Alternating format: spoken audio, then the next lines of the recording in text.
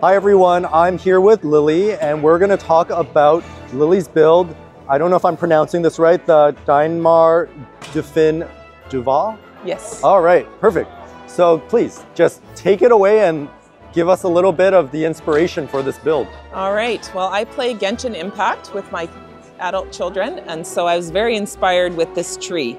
So it glows. Ooh. Except someone just unplugged me, so okay, it doesn't glow anymore. Yeah, I saw it. I just got unplugged.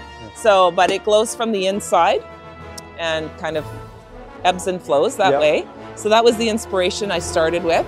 And my kids played Dungeons and Dragons as well. Yeah. So then I started moving into that storytelling with the Dungeons and Dragons table at the beginning, the owl bear. Got some adventures going on in the front. We have the bard with the young ladies, all that kind of thing.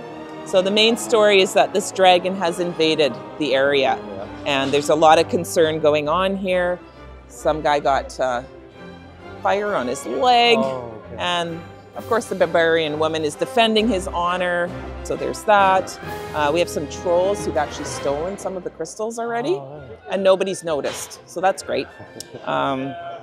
We have some kings in here. I don't know if you can see inside the castle, but they are having a little bit of a conference about what to do about this dragon. There's a lot of concern.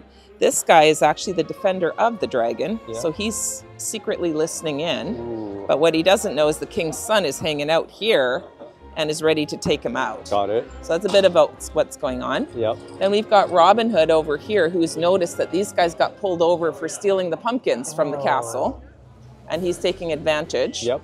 This is his getaway horse, but of course that horse is distracted by all the lovely flowers to eat. So there's that. So we got a little bit of adventure going on here. A few little pieces. We've made the storybook. We've got from Shakespeare. We've got a little bit of inspiration there. We've got the dice, the dinosaur.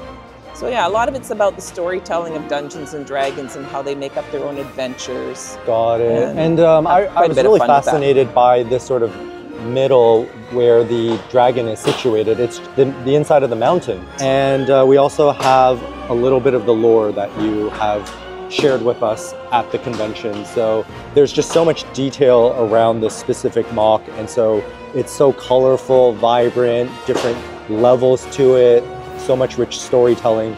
Thank you so much, Lili. You're welcome.